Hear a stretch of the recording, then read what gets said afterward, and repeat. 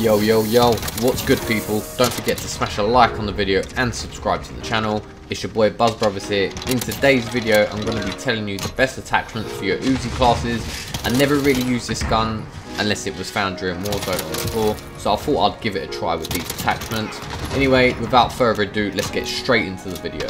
16.5 factory carbine for your barrel. This will increase your range of damage, helping with bullet velocity and also helping with recoil of the gun. Disadvantage, however, will be slower ADS speed and movement speed.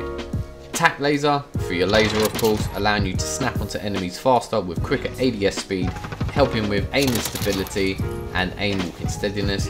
Cons to this, however, will be you are visible to enemies when active, so when you are aiming down sight. No stock for your stock. This will increase your movement speed, allowing you to move around the map faster and will give you a faster ADS speed as well.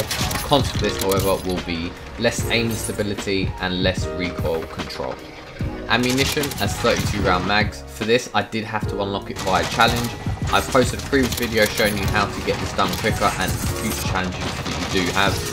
So I'll leave that down in the description. Anyway, this will increase your damage to opponents and range, of course. This will make you have less recoil control. I did try the other mags, but it did seem that the damage just wasn't there, so I did go with the 32 round mags. Stipple grip tape for rear grip, increasing ADS speed and sprint fire speed. Cons for this, however, are less aiming stability. I thought I'd give this weapon as a try, as on Reddit I did see a lot of users saying that pros were actually using this weapon. For me, the ammo capacity was just not enough. I found in multiplayer, after encountering 2 enemies, I'd have to reload, and after that I was dead. So you're probably thinking you should have picked 50 round mags. The damage is just not that great, so in my opinion, overall it's not the greatest SMG out there. Maybe you think otherwise. I'll let you give it a try and let me know what you think. Hope you enjoyed the video.